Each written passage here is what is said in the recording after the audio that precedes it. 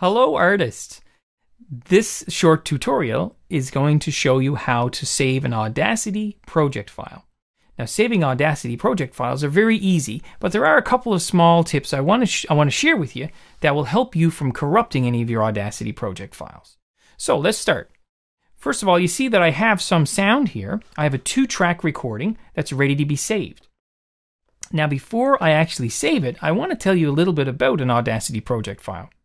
Audacity project files are files that we use as we're continuing to work on a project, because with an Audacity project file, I can come back the next day and start where I left off. And what I mean by that is that if I make changes, like I move a track here, or I change a track, or I change a slider setting, gain, or my pan, I can change these things around. Audacity will remember those changes, and I'll be able to come back tomorrow and change them again.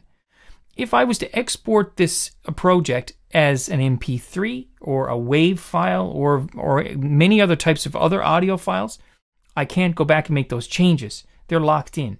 So, as you continue to work on a project, you need to save it as a project file.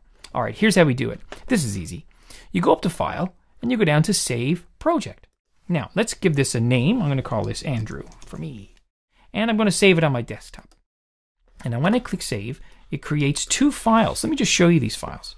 It created 2 different things for me. It created 1 file and 1 folder.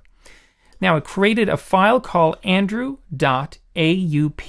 Now, .aup is an Audacity project file.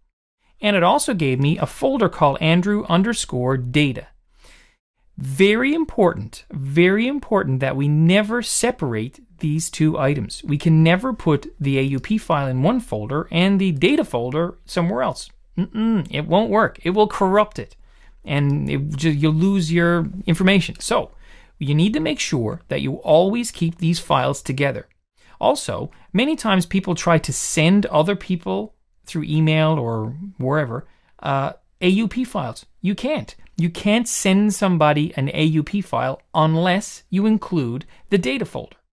Okay? But if you are going to send something to somebody, like a piece of music or a piece of sound you've worked on, there are other ways to do it. You need to learn to export as audio files like MP3 or WAV, and I'll show you that in another tutorial. But what I want you to know for sure is that you never ever separate the data folder and the AUP file, or you will corrupt your project. So there you go. That's it for saving projects. It's pretty easy stuff. But be sure to check out another tutorial that'll show you how to export as audio files.